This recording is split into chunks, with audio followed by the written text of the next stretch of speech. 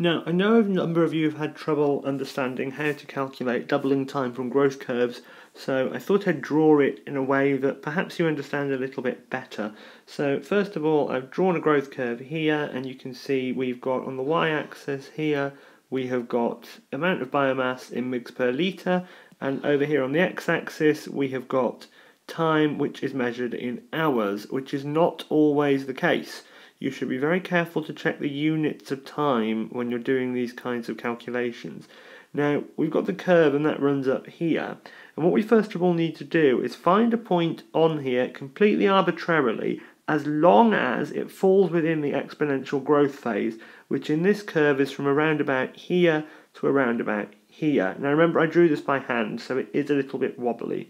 So if I just draw on there to show you the beginning and end roughly of the exponential growth phase, and let's take a point arbitrarily, and you follow it along through to the y-axis, and let's imagine the value on the y-axis there is 208 at that point, milligrams per litre.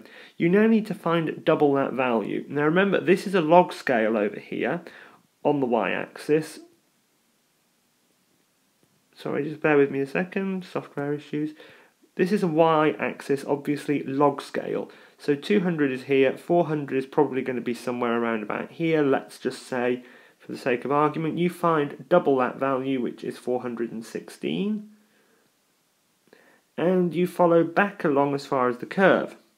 What you now need to do is follow those lines back down until they reach the x-axis, like so.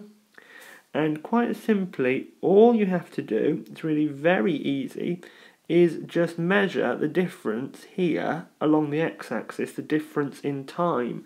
That is all you have to do. So the difference in time here is equal to the doubling time, which is always measured in hours. So if this is in minutes, you need to convert it into hours. Now you can simply do that by measuring the doubling time across, and let's say that when we've measured the doubling time, let's clear off some of this. If we measure the doubling time and it's, I don't know, let's say quite easy, if it was 90 minutes, you divide it by 60, 1.5 hours doubling time.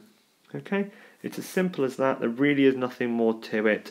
I think a lot of you think it's more complicated than it is, and once you've got this, you can calculate things like mu, which is the maximum specific growth rate, which I'm going to cover elsewhere. Thank you.